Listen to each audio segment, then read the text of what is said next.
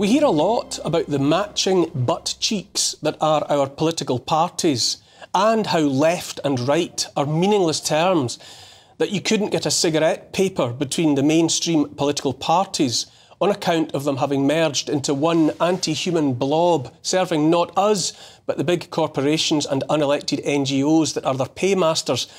Well, it turns out the butt in question, the big fat bottom that is the authorities, is growing bigger every moment, swelling to absorb even more.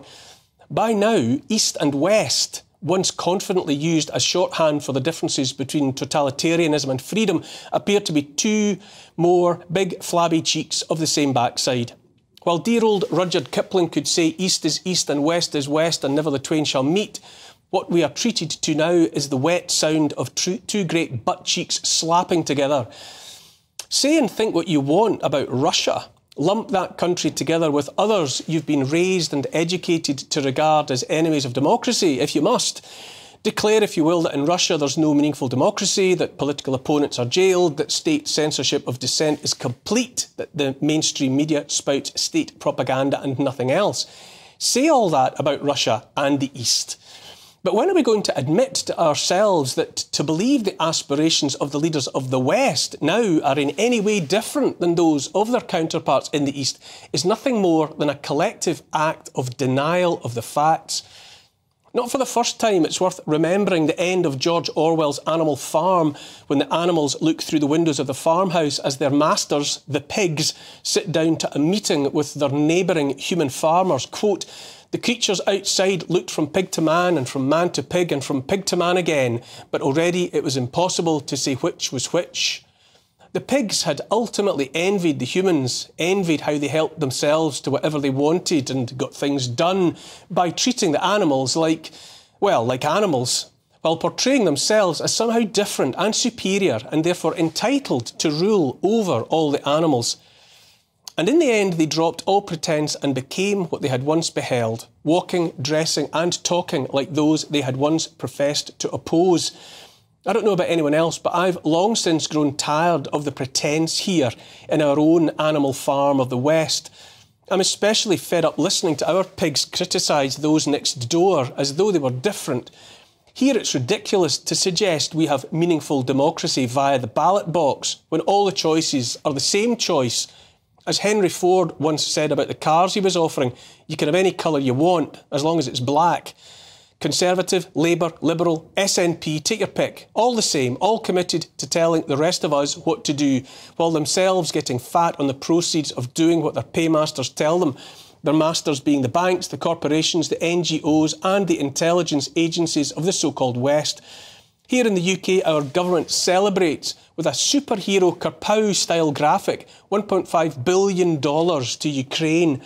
That's 1.5 billion sent to be laundered thousands of miles away before ending up in the already bloated accounts of the already obscenely wealthy, that might have been spent helping the people of the UK, more and more of whom know the truth of that war. I mention this obscenity because it illustrates at least one way in which we in the West are actually worse than any notional villains in the East, because we've evolved economies predicated on forever war. War everywhere and anywhere, as long as it keeps the cash registers ringing. Forever war, forever crises, populations kept always on edge. Are there any good guys anywhere? This week came the coverage of an atrocity in a theatre in Moscow. Over 130 shot dead by characters the US was instantly able to identify as members of Islamist extremist group ISIS-K, being an offshoot of the same ISIS that is claimed by many to be the creature and creation of the US anyway, conjured into being to depose the regime of Bashar al-Assad in Syria.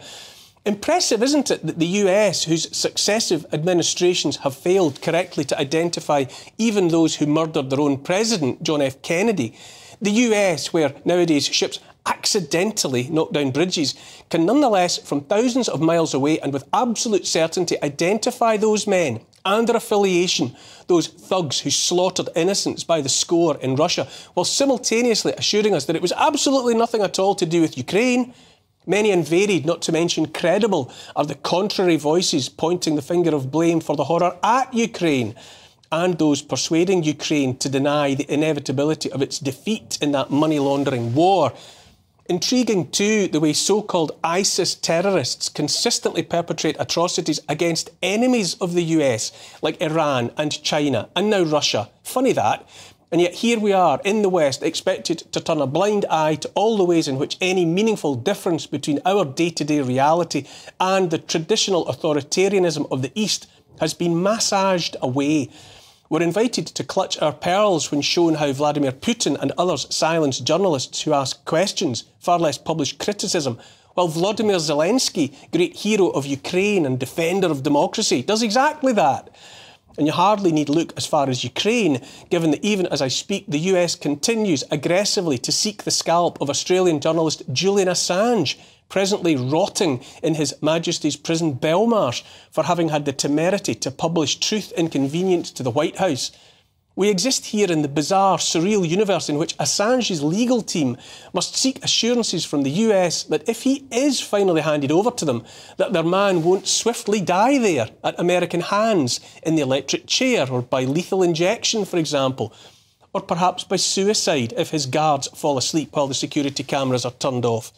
Julian Assange published the truth, and yet even after all these years of his incarceration, it has yet to be made clear whether or not a Western regime, ally of the UK and of Australia, will reserve the right to execute him for so doing. All across the West, larger and larger numbers of citizens rise in opposition to what they see happening around them at the behest of governments notionally elected to serve their interests. Farmers are in their tractors, not in their fields growing crops, but in the streets of one Western capital city after another, demanding the right to do what they have always done, which is to feed the millions and the billions.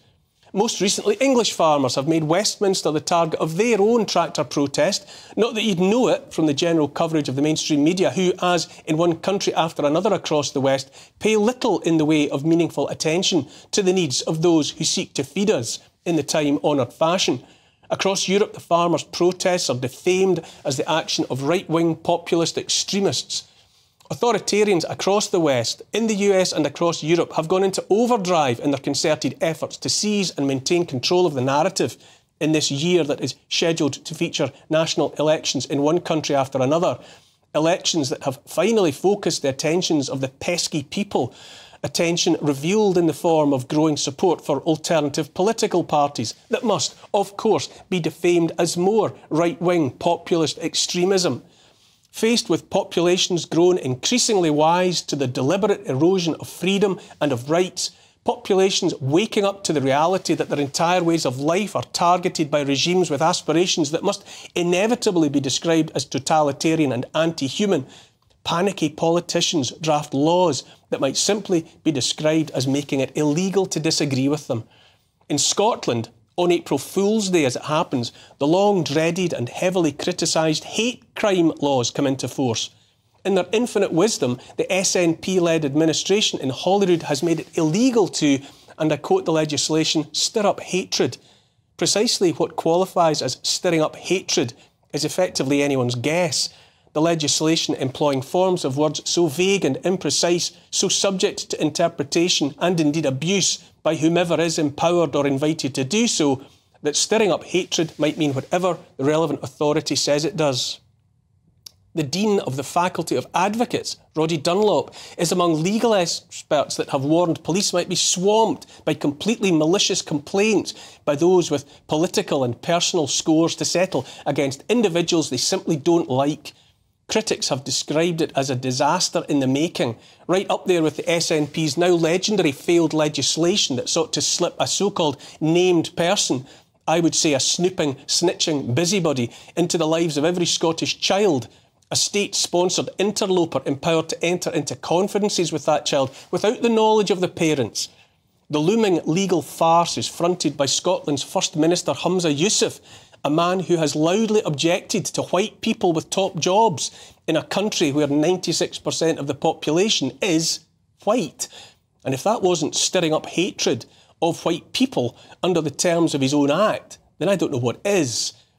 And who has made plain his eagerness to see people criminalised even for things said in the privacy of their own homes, dare to mutter hearty words at the dinner table, and if those words are repeated by your child perhaps, within anyone's hearing, at school maybe, then the possibility of a knock at the door and challenge by uniformed officers is not out with the bounds of possibility in Scotland, land of William Wallace and supposedly immortal cries of freedom. April Fool's Day promises this new stupidity only for Scotland in the short term, but given the lockstep tendencies of the regimes of the West, the use of one small country as a petri dish for testing a given insanity in one place prior to replicating it in all the others, it's my hunch that it's hello hate crime law in Scotland today and hello everywhere else sometime soon. Always the intention is the same, to make speaking up, speaking out on any topic too risky, too much trouble for too many people. For too long, the would-be autocrats and tin-pot dictators living in the West could only dream of jackbooted totalitarianism. Now they have all but achieved the hitherto impossible and unthinkable dream of donning that gear at home for the purposes of stamping on human faces, as Orwell predicted, forever. Here's the thing. I, for one, am simply sick to death of talk of democracy where there is none, talk of freedom of speech and the First Amendment when the primary aim is to silence. Among much else, I want those petty dictators to come clean once and for all and just admit what they want, what they have all but achieved, which is the power to tell the rest of us what to do and what to think, while acknowledging there's not a damn thing we can do about it. Except, of course, there always is and always will be something we can do about it. And that's to get up in their faces and tell them precisely where to go and where, between the cheeks of that great big bottom, they can shove their nonsense.